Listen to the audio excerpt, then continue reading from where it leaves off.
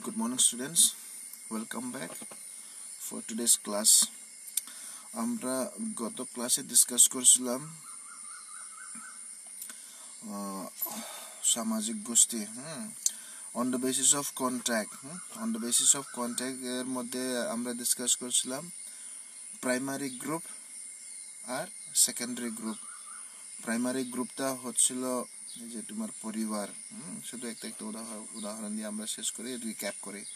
Primary গ্রুপের মধ্যে দেখছিলাম আমরা পরিবারটা হচ্ছে প্রাইমারি গ্রুপ, আর সেকেন্ডারি গ্রুপের মধ্যে ধরুন স্টুডেন্ট টিচার রিলেশনশিপ বা ডক্টর পেশেন্টস রিলেশনশিপ বা shopkeeper and the customer relationship. তো এইগুলা হচ্ছে সেকেন্ডারি গ্রুপের মধ্যে। আজকে আমরা দেখব next on the basis of identification. On the basis of identification কত গ্রুপ হতে পারে, সামাজিক গোষ্ঠীর কত গ্রুপ হতে পারে সেটা আমরা দেখব আজকে। তো on the basis of identification থাকে in group, out group. Identification মানে কি? তুমি আমি সেম, তোমার চেহারা আর আমার চেহারা মিলে। চেহারা ইন দ্য সেন্স এখানে ডিট্টো না, মানে দেখতে সমান সমান। ওকে, তো ইন গ্রুপের মধ্যে অ্যাকচুয়ালি আমি যেই গ্রুপে ডাইরেক্টলি বিলং করি, মানে আমি সরাসরি আমি জড়িত, ঠিক আছে। আর ধরো না এগুলো হতে পারে আমাদের পরিবার, আমাদের ট্রাইব হতে পারে ইন গ্রুপ, ঠিক আছে। পরিবার হতে পারে, ধরো না ট্রাইব হতে পারে। ট্রাইব বলতে কি বোঝায়? বাঙালি হতে পারে, এদিকে ট্রাইবাল হতে পারে, এসটি হতে পারে, এসসি হতে পারে, ঠিক আছে। এগুলা ইন গ্রুপ। আর অকুপেশন কি? যে এখানে কাজ করি আমরা, ধরো না কলেজের টিচার, সবাই আমরা ইন গ্রুপ।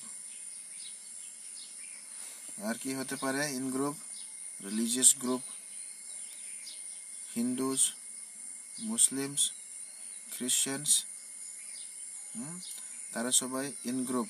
মানে এই যে আমি যদি হিন্দু হয়ে থাকে তো হিন্দুইজম হচ্ছে আমার ইন গ্রুপ, আর আমি যদি খ্রিশ্চান হয়ে থাকে তো খ্রিশ্চানিটি বা আমার ইন গ্রুপ। আমি যদি মুসলিম হয়ে থাকে তো যে মুসলিম হবে আমার ইন গ্রুপ। মুসলিম হলে এই যে ধর্মটা ইসলাম। ওকে, এগুলা বুঝাইতে চাইছিলাম। আরও হতে পারে জিওগ্রাফিক্যাল গ্রুপ। জিওগ্রাফিক্যাল গ্রুপের মধ্যে কি হতে পারে? ইম্পর্টেন্ট, আমি ইন্ডিয়ান, আমি আমেরিকান, আমি পাকিস্তানি, আমি বাংলাদেশি। আমি যদি ইন্ডিয়ান হয় তাইলে আমার ইন গ্রুপ হইবে ইন্ডিয়া। আমি যদি পাকিস্তানি হয়ে থাকে তো পাকিস্তান হইব আমার ইন গ্রুপ। আর আমি যদি বাংলাদেশি হয়ে থাকে তো বাংলাদেশ হইব আমার ইন গ্রুপ। ওকে, আর কি কি হতে পারে? ক্রিকেট টিম, ক্রিকেট তো সবাই খেলো। তো আমি যেই টিমে থাকি, যেই টিম নিয়ে খেলি, সেটা হচ্ছে আমার ইন গ্রুপ। রঞ্জিত ট্রফির মধ্যেও তো অনেক গ্রুপ থাকে, তাই না? তো আমি যেই গ্রুপের মধ্যে থাকি সেটা হচ্ছে আমার ইন গ্রুপ। ওকে, তো এখন বুঝতে পারছি আমরা ইন গ্রুপ অনেক কিছু থাকতে পারে। ধরো না স্টুডেন্টসও থাকতে পারে। স্টুডেন্ট হলে, তুমি যদি স্টুডেন্ট হয়ে থাকে, ধরো না কমলপুর কলেজের স্টুডেন্টস হয়ে থাকে, সেটা হচ্ছে তোমার ইন গ্রুপ। আর ডক্টরসও জিবিএর ডক্টরগুলো হবে সবাই তারা ইন গ্রুপ। ওকে, তাহলে আউট গ্রুপটা কি? Two which we do not belong, আমরা যেখানে সরাসরি জড়িত থাকে না, সেটা হচ্ছে আউট গ্রুপ। এখন আউট গ্রুপ বলতে ধরো না আমাদের কলেজে আউট গ্রুপ বলতে কি বোঝায়, আমি অ্যাকচুয়ালি সরাসরি সেখানে বিলং করি না, সোজা কথা, ঠিক আছে। ধরো না আমরা ফিলসফি ডিপার্টমেন্টে বিলং করি, তার মানে বাংলা ডিপার্টমেন্ট হচ্ছে আমাদের আউট গ্রুপ।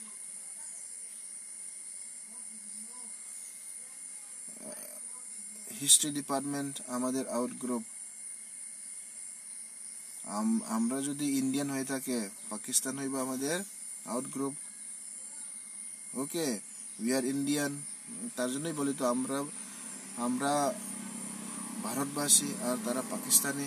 আমরা হিন্দুস্তানি, তারা পাকিস্তানি। আমরা হিন্দুস্তানি, তারা বাংলাদেশি। তার মানে কি out group, in group, out group. এটা যখন আইডেন্টিটি নিয়ে আমরা সামাজিক গোষ্ঠীকে ডিভাইড করি, তখন আমরা এই in group R out group আমরা পাই, ঠিক আছে। তাহলে we are doctors and they R engineers, তাই না। আমরা প্রফেসরস, তারা ডক্টরস। তার মানে প্রফেসরস গ্রুপ আলাদা, ডক্টরস গ্রুপ আলাদা। আমি মনে করি তোমরা বুঝতে পারছো এই যে ইন গ্রুপ আউট গ্রুপ, যে সামাজিক গোষ্ঠীর প্রকার ভেদটা। ওকে, নেক্সট আমরা যাই। নেক্সট হচ্ছে on the basis of rules and regulations. নিয়ম নীতি নিয়ে সামাজিক গোষ্ঠীকে কত প্রকারে ভাগ করা হয়েছে সেটা এখন আমরা দেখি। সেখানে থাকে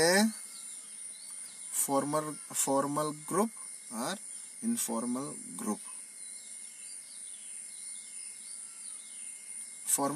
ফর্মাল গ্রুপ বলতে কি বোঝায়,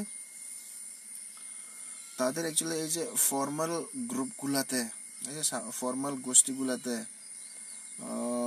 তাদের অ্যাকচুয়ালি একদম নিয়ম কানুন থাকে।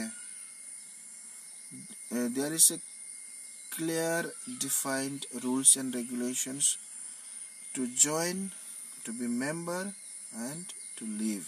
তার মানে কি, এই যে ফর্মাল গ্রুপগুলাতে তাদের এক নিয়ম নীতি লেখা থাকে বা তারা মেনে চলে।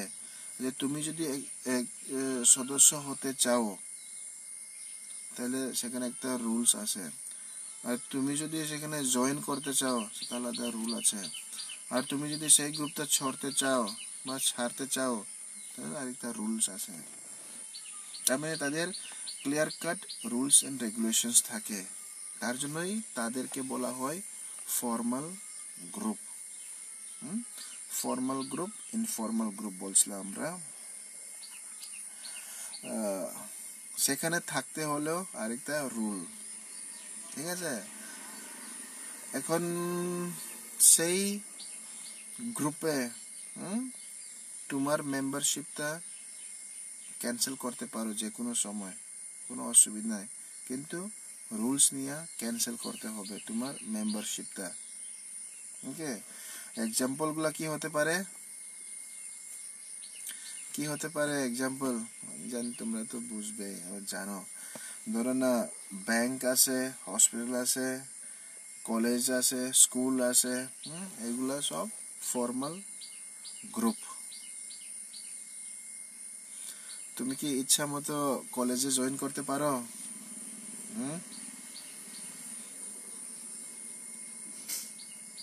যে কোনো সময় তুমি ইচ্ছা করলে কলেজে মেম্বার হতে পারো, স্টুডেন্ট হতে পারো বা টিচার হতে পারো। জয়েন করার আগে তোমার ইচ্ছা, তুমি কলেজে ভর্তি হবে কি না সেটা তোমার উপর, কিন্তু রুলস আছে। কলেজে ভর্তি হতে হলে সময় আছে, ক্লিয়ার কাট সময় আছে। অ্যাডভার্টাইজমেন্ট দেওয়া হবে, তুমি ফর্ম ফিল আপ করবে, অ্যাডমিশনের ফর্ম ফিল আপ করবে, সেখানে অনেক কিছু রুলস আছে, সেগুলো সব ফিল আপ করবে। টাকা জমা দিবে, ফিস জমা দিবে, তারপরে অ্যাডমিশন হবে। সেই অ্যাডমিশন প্রসেস তো তোমরা জানোই কত টাফ। সাবজেক্টগুলো সিলেক্ট করতে হবে, অনেকজন তো বুঝেই না তবু ফিল আপ করে লয়। সেটা আরেকটা ব্যাপার বা আরেকটা বিষয়। কিন্তু অ্যাডমিশন হতে হলে, মেম্বার হতে হলে এই প্রসিজিওরটা ফলো করতে হবে। আর অ্যাডমিশনের পরে কি হয়, তোমার ইচ্ছা মতন কি তুমি থাকতে পারো কলেজে? না, রুলস আছে। নিজের বাড়ির মতো নিজের বাড়িতে বা গ্রামে যেমন থাকো এভাবে থাকতে পারো না তুমি কলেজে। রুলস আছে, নিয়ম আছে, কানুন আছে। ইউনিফর্ম নিয়ে আসতে হবে। রুলস।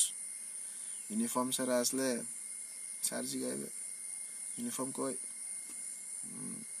তার মানে সেখানে থাকতে হলেও তোমাকে নিয়ম কানুন ফলো করতে হবে।